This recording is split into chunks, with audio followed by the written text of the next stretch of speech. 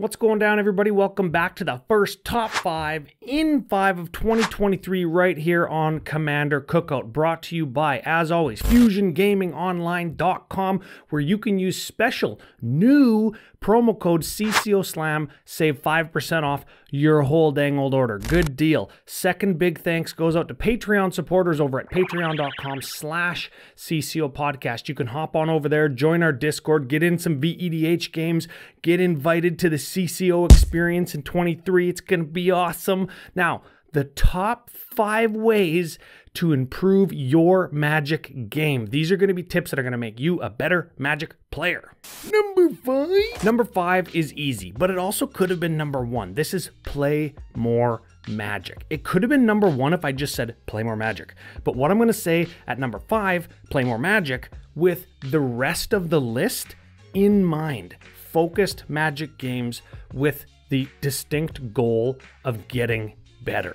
Number 4. If you can't play more Magic, you can think about Magic and watch more gameplay footage. Watching people play at the LGS, it might mean hopping on YouTube to your favorite gameplay channel, like, you know, Commander Cookout Sidewalk Slam. You could watch that. Maybe if you watch that, it would show you how not to play, and you'd still improve. So more gameplay, watch more games, watch people make decisions, watch how people react, watch how they play out their spells and sequence their turns, watch how they politic. All of that is going to make you a better player. Number 3 is learn more about decks. Now, this might be reading deck text. Maybe it's looking at a whole bunch of different deck lists on your favorite like deck building websites. Maybe it's going to EDHREC.com and learning about all of the different potential cards that could go into a deck. Learn more about decks. Decks you play, decks you want to build, decks your friends play, decks that you see often at events or at the LGS.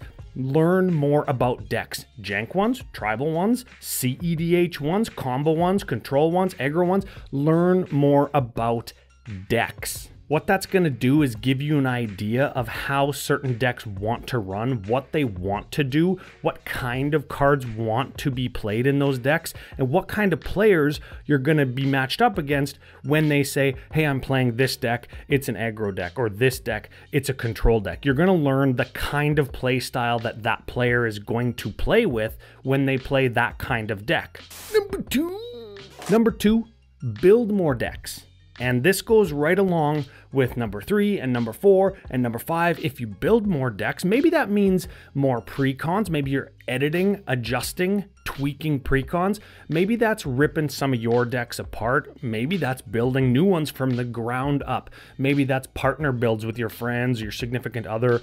Build more decks is going to give you an idea of what kind of cards you're frequently including. Maybe those are cards that you are comfortable with, skilled with. Maybe that kind of play style is the kind that you like. If you're building more decks and venturing outside of your normal build comfort zone, you're going to learn how to play more styles, more strategies, and that more well-rounded approach will give you a more complete grasp of the format, of your meta, of your play group, and of course, of yourself as a player.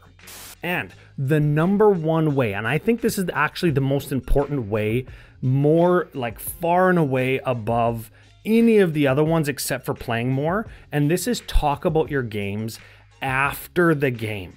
Why did you make this play?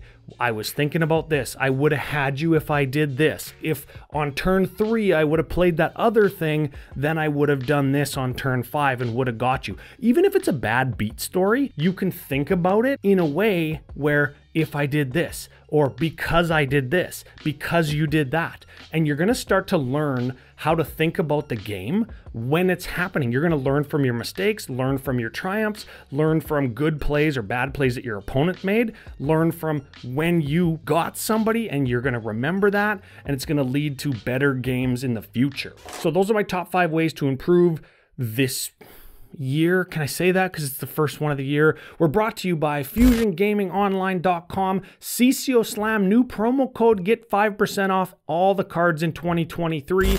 Big thanks to the patrons. You can see a list of our Patreon supporters. A link is on the screen somewhere. Like, share this video, subscribe to CCO. Check out our totally medium editor and whatever he puts on the end screen right now.